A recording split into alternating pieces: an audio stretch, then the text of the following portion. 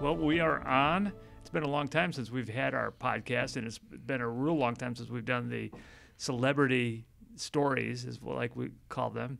This is the end of the year. We're in December. I look out the window, and it's overcast in California terms, of course. If this were where I come from, Chicago, we'd be in the middle of the summer. It's so cold out there. I think it's in its 60s, man. Isn't that horrible? Okay.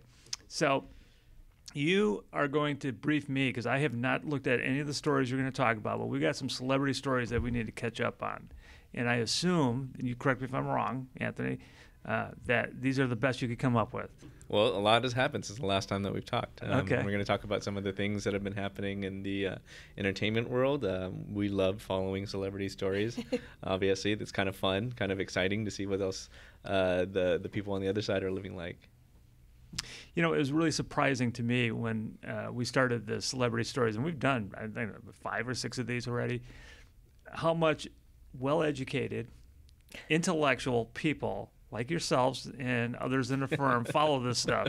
And I can tell you that I'm not a snob, because, I mean, sometimes I look at it, but you folks are, like, really well-versed in this stuff. Oh, yeah.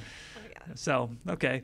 You know what, and there's some good movies out, but by the way, you know, there's a movie that's called, I think it's the Gucci story. I'm not sure what Right. it House of Gucci. House of Gucci. House of Gucci. So Yeah. have you seen that yet? No, I've and I seen the would like trailers. to. I know. I'm saving it for the theaters. Definitely. Well, I tell you what, Alhambra Theater, Uh-huh. It's playing, and you know, if you get in there, there's nobody in the theater. I mean, there's maybe 2 other people in there, and you get this big screen, you watch it, and it's a really good movie. Yeah. I did see it. One of the things I missed the most about the pandemic was just being able to go to the theater and watch a movie, get a popcorn, you know? Yeah. Oh, So definitely. excited to start doing that again as things start reopening, yeah. Well, unfortunately, some of the theaters closed down. Yeah, You know, which is a like a shame. lot of businesses, but they're still there. If you go there, it's inexpensive, and the doctor recommends it. You know, I got to tell you, before we get into the celebrity stories, I was talking to somebody at the Chamber of Commerce about a few days ago.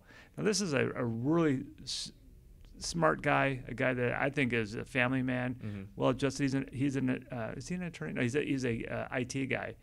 But he revealed to me that he's having some emotional difficulties because of COVID. Yeah. And I've been hearing that from a lot of different people. I mean, so much so that, I mean, he was saying, I think I need therapy because I'm getting angry a lot easier. You know, I'm having these outbursts with bad traffic and stuff. So the doctor recommends that both of you, okay, take some time away. I know that you want to work 24/7, but don't do it. You know, in fact, neither one of you were at the PBA holiday party, but I'm not calling you out on it or anything. Why weren't you there? Let's put this on the airwaves, Sure. okay? But I ran into a mediator. She will go unnamed, but she's one of my favorites. And she said that what happened during COVID was very similar to what happened to me and others, is that you're at home, you got nothing else to do, so why not continue working? You know, and she says she finds herself working 7 days a week. Yeah. You know, and I know that you guys work a lot around the clock too, because I just know, because I'm working and I'm communicating with you and stuff. But I think it's time that we, as well as everybody else, man, starts learning how to enjoy themselves again. Yeah. I mean, when was the last time you had a real weekend, you know, and Right. stuff where you're not just like working, you know, 9 hours or whatever, you know? Well, I just had a real weekend because I came back from Mexico City on Monday. What were you doing down there? So I needed to take a trip for the same reason as kind of pretty much what you said. I needed to change my Did you go by environment. yourself or did you bring your wife? I brought the wife. We Okay. went for 2 days. We ate a lot. We saw the city, went to the museums. It was really, really wonderful. And it was just so great to just be in a different city, in a place where the language is different, the people are different. It sounds like fun. Food is great, yeah. And it was much, much needed. So back to the office and ready to start working again. Yeah. I never thought of, because it was just a weekend. It's like a long weekend, Yeah, right? yeah, and it's totally doable. It's like a 3-hour flight. From here, just 3 from hours? Here, yeah, about three hours, 15 I minutes went or so. over a weekend as well. It's the perfect amount of time. Yeah. You can definitely do longer. There's so many things to see, and you can get out of the city a little bit, but it's definitely doable in a Well, the weekend. two of you were kind of down there at the same time, or almost, because you were Right. just down there too. Well, I was in Baja, so Oh, a little okay. bit, just 2 hours from the border. Yeah. Okay. It's great, like, because it's just right next to us. It's our neighbor to the south, and it really does feel like truly a different country in Very much in so. a different continent, right? Because Yeah. it's so different there. Yeah. The people are super friendly. They're very patient with non-English speakers. I think even they are just kind of excited to see visitors again. So traveling is something that I'm really looking forward to doing again on a fairly consistent basis. It's just something that we haven't been able to do over the past year or so. So Yeah. Okay. Yeah. Okay. Well, the doctor right now writing the prescription. You're going to go to the Alhambra Theater. You're going to watch this movie. Okay? All right. All right. So let's talk about some of the celebrities. And why don't we start off with you, Anthony? Who are you going to cover? Well, mine are kind of related to each other. So, as we start thinking about coming out of the pandemic and people are able to host weddings again with people and guests coming and cake and all that great stuff, Kourtney Kardashian and Travis are starting to talk about getting married. They have been dating in the public eye for, I want to probably say 5 or 6 months now, which by all means is kind of a short period of time, but I guess to celebrities that's a long period of time. Okay, So stop right there because you're dealing with something. I don't know who Kourtney is. I know Okay. the Kardashian family, and Travis, I have no idea. He could be a truck driver, man. Yeah. So who are these people? The Kardashian royal family rules over the United States with an iron fist. No. From their White House in Calabasas. Exactly. Kardashian family is obviously of keeping up with the Kardashians fame. Okay, I'm aware of that. Never seen one of those episodes, but Yeah. I know. Okay, go ahead. Wildly famous. I think the show just stopped recently. And they're all kind of sort of doing their own thing right now. But Kourtney is one of the Kardashian sisters. And she got into a relationship after leaving her previous partner with Blink-182, who was a band. Don. He's It what? was a punk rock band. Oh, okay. Thank you, 'cause I didn't know that either. He was a drummer for the punk rock band Okay. Blink-182. I used to listen to them all the time in high school. And it's sort of a weird couple, but they make it work. Oh, I'm right? such a big fan of them. Yeah. You see their pictures and you're just like, oh my goodness, it's so cute. They got this kind of like rebellious, because Travis Barker, he's got like tattoos from like his neck down, and like Kourtney Kardashian, I mean, I think she probably like bought into his style a little bit as a result. She's a little of her. more gothy. Yeah. So it works. I think she's also older than him as well, too, right? I think just slightly, but Yeah. they're also both parents. They Right. both seem to take that very seriously. Right. So I think that is also. So that's kind of an interesting point to jump in here. They're both parents. Mhm. Yes. So we see that in a lot of our cases where Right. you have folks that are of mixed marriages, like the Brady Bunch, you know, Right. and stuff. And the dynamics is very challenging for these types of families, particularly when there's agitation with the exes on Right. either one end or both ends, right? Right. So we see this a lot in split family dynamics. Paternity cases, you'll usually have a new family member, step-parent, stepmother, stepdad, new parent in the picture. So these are all things they're going to have to start dealing with. How many kids do they have between them? I think It's 6. 6, right? Woo, Yeah. woo, that's the 6. Brady Bunch. But if Yeah. you're going to look at social media, everything seems to be going great. Yeah. Well, come on. I you- know, you believe this?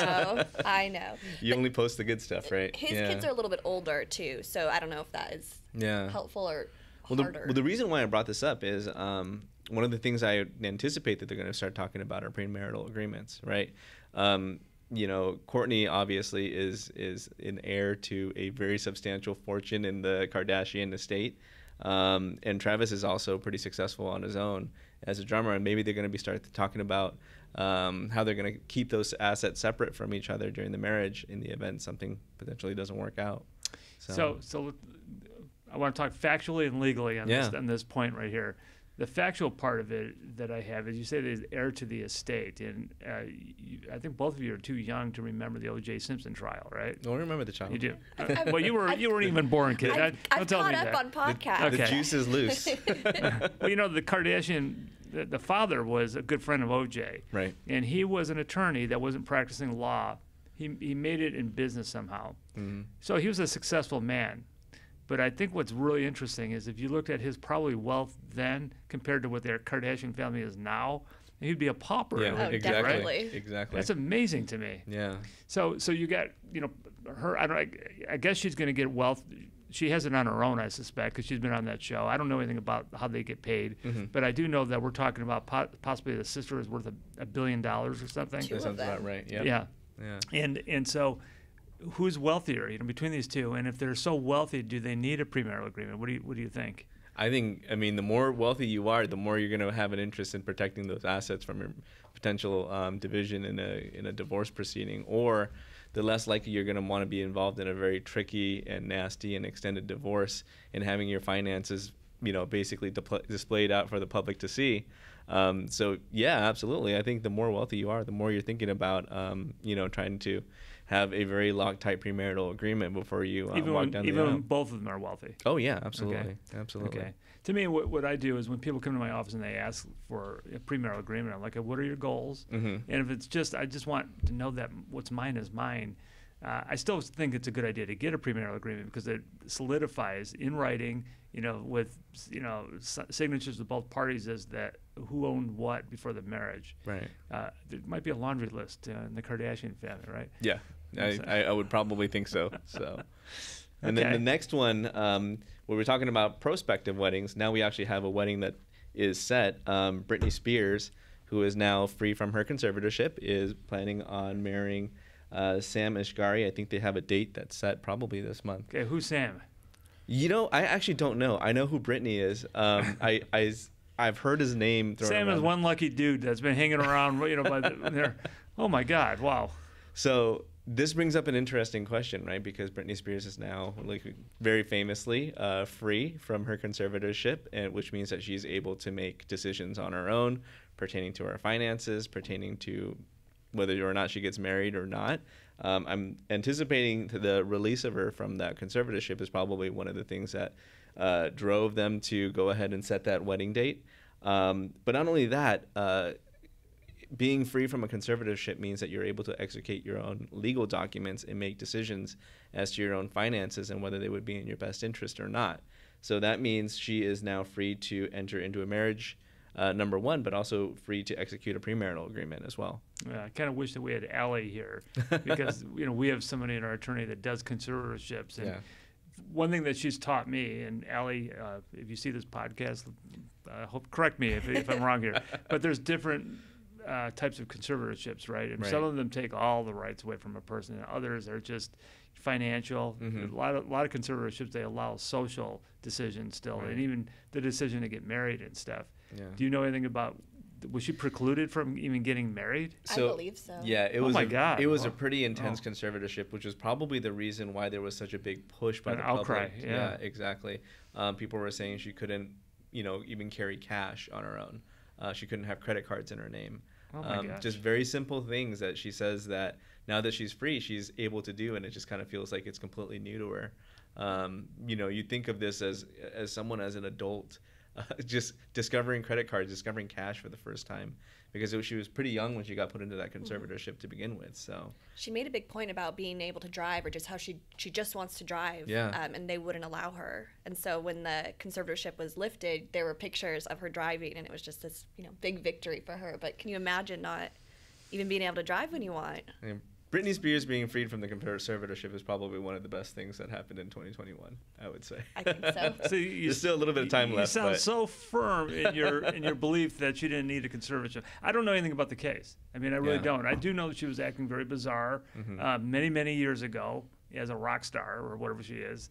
And I also know that once when I went to court, there was this lady that was roller skating around in circles, free Britney, way before the hoopla. Right. And I'm like, what in the world are you doing there? And stuff. And but it does seem like it was overkill. I mean, from what you're saying. I mean, to the point where you can't drive. I mean, come on. We can have a whole podcast about how I could talk forever. The music industry uses and abuses artists and basically kind of forces them into early retirement. But I think just sticking to the positive parts, Britney is free and she's going to be marrying someone that she seems to have a very good relationship with, loves, and that we should all can really be able to celebrate her for being that. Okay. Well, I wonder if she's going to produce any more music. I mean, was she precluded from doing that? No, she was forced to. Yeah, she was forced to. Okay. Yeah. She was contractually obligated to produce albums. She's spoken that she doesn't want to perform anymore, which is sad for us, but happy for her. Happy for her. Yeah. Cool. Okay. Well, I was hoping for a Christmas jingle or something. We have enough of those. Okay, let's move to the next two. Okay, so I have an interesting case. It is regarding Evan Rachel Wood from Westworld. Westworld. And Jamie Bell, who he was famous for Billy Elliot, which came out a long time ago when he was a kid. So they had a child together. Evan Rachel Wood pretty famously has accused her ex-boyfriend, Marilyn Manson, of just some pretty deplorable things, along with some other victims. And there's a pending in criminal investigation. I think it may have even gone forward. There may be charges by now. But essentially, she is afraid of Marilyn Manson and his followers. And I guess Marilyn Manson has made some threats against her and her child with Jamie Bell. Right. Jamie Bell. Allegedly made? Allegedly made. Allegedly made. Yes, you're right. Allegedly made. Important to note, Jamie and Evan are no longer together. She is fearful of basically being in Los Angeles, where Marilyn Manson lives, and where she's been threatened. So she took the child to Tennessee. I'm using this more as a jumping off point about move-aways and ex-parties, because unfortunately, or it doesn't matter. We don't know what the custodial schedule is. However, once she moved to Tennessee, Jamie Bell filed an ex-party asking that she return the child back to Los Angeles and not be allowed to live in Tennessee. Evan filed a response basically saying there's no emergency for this ex-party, which is something Dawn and I just dealt with. And I think that brings up a good point that a lot of times we have clients who think what's going on in their life is this massive emergency, and it may feel that way, but the standard for the court is so much higher than. Well, let's talk about what we just experienced. Was it last night? I'm losing track of all these cases I'm doing, but it was just last night, right? Yes. So we're not going to mention any names, but the circumstances are. Opposing party wants to take the child to Israel for the holidays for about 15 days. And our client is not consenting to that at this point. They went on an ex-party asking to be able to go to Israel, and it was denied. As predicted. Right.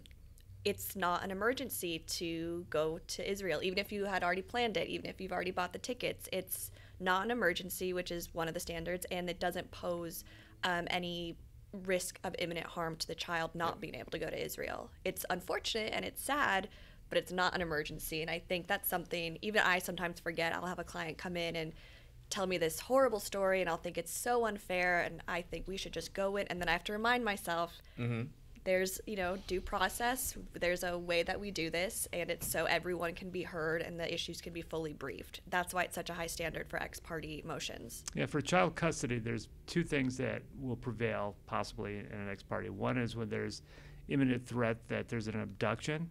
Somebody's like headed towards the airport and they're going to leave for some country that's not part of the Hague Convention, and oh my gosh, the court will probably listen to that case, right? Number two is when there's imminent threat of danger, harm to the child.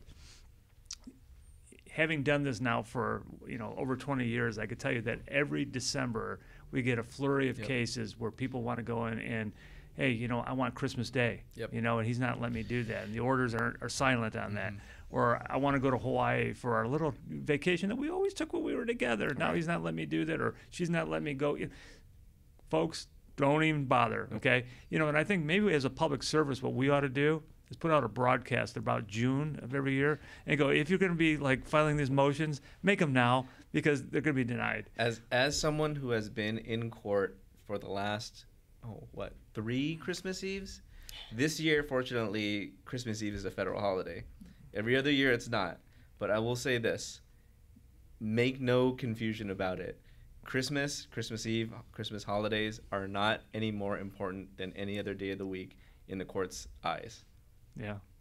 And by the way, did you ever try a case on Christmas Eve? I haven't, but I've been... Well, now that we're not doing ex-parties in court anymore, I can wait for my ex-party to come back in my inbox from the comfort of my home.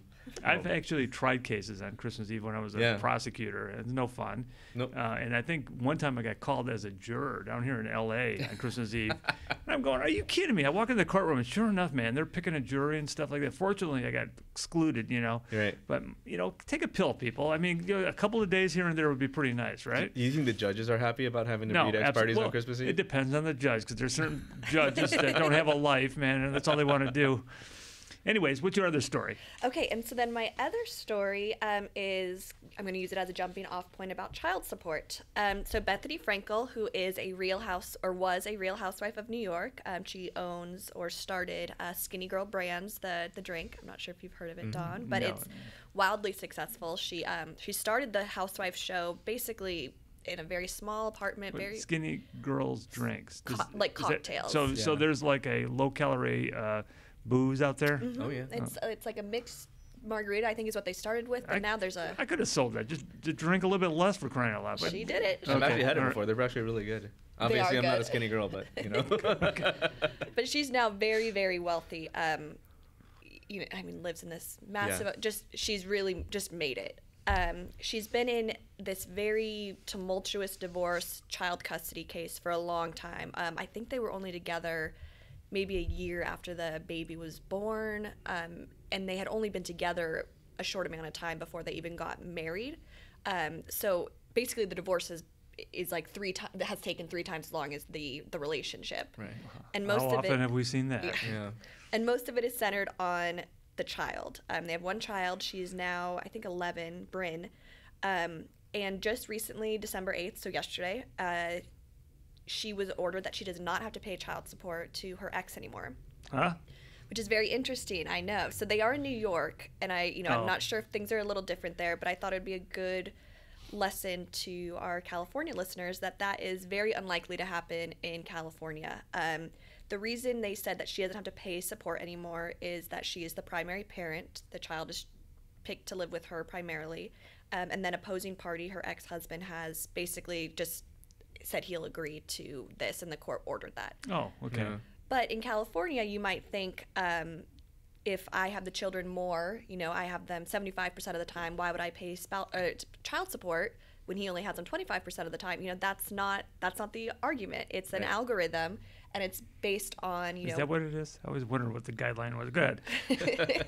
The guideline formula is actually in the family code too, and it's a really, really unpleasant formula to read. It's nice to have the discount. You actually read it? Oh my God, man. Oh, yeah. Okay. So it's all based on, everyone's income, and it does take into account the timeshare. But if one party is making a whole lot more than the other party, even if they have the children primarily, they can still be forced to pay child support. Mm-hmm. And then that brings me to my other celebrity, Kelly Clarkson, who is... I was hoping you would talk to her. Go ahead. So she's going through a divorce right now. As far as I saw, I think it was in July, she was ordered to pay $45,000 in child support per month, and $150,000 in spousal support. This is all temporary, so oftentimes the spousal support is a little higher than it would be normally, but still. And that was based on her making $1.5 million a month and him making $10,000.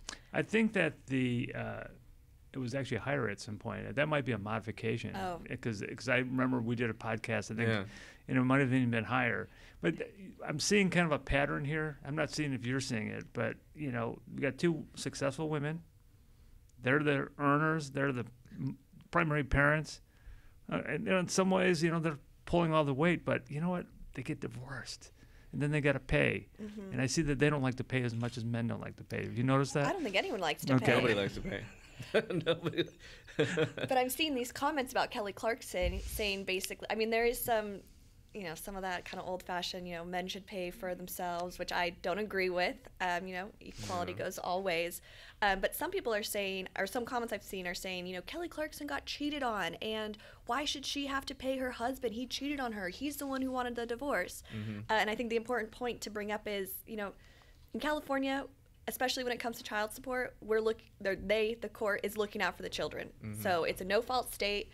Doesn't matter how badly he behaved, or her to a certain extent. Of course, violence is different, but he cheats on you, you still have to pay the support if that's what the diso master says. It's all about what the children need. It's not about, who hurt each other. That's not just true for celebrities too. Our clients sometimes, or our consultations that we give, wonder why they have to pay support when it was the other person that stepped out of the relationship, that cheated, that did all the bad things, hid money, everything like that. Well, they're the higher earner, and they got married without a premarital agreement.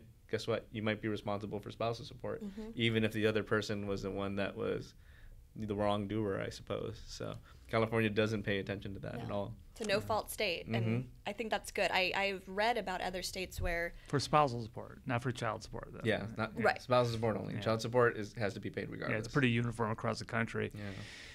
I just posted an article a week or so ago about another phenomenon that's a women's issue, and basically it is that there's a higher percentage of divorce among women who become more successful, promoted or something like that, and that's what reminds me here. You know, they strike it big, and boom, they're in a divorce. You know, and I just wonder if, you know, if there's any cause behind that is consistent. You know, I mean, Clarkson, I mean, if she's earning $1 million a week or something like that. No, 1.5 a month. I think she's probably earning even more than that now because she's taken over. Haven't she taken over like Ellen DeGeneres? She has her own show. Ellen's show. Yeah, she has her own. But she's got that time slot there, so that's a big market. Right. You know, I would marry her. I would make her breakfast every morning. I would take her close to the cleaners. You know what? She could yell at me all she wants, man. I mean, what is wrong with these guys? I don't know. Okay. I wish I might be a masculinity thing, right?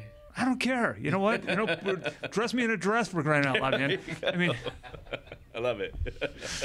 Okay. All right. So, anything else about our celebrities?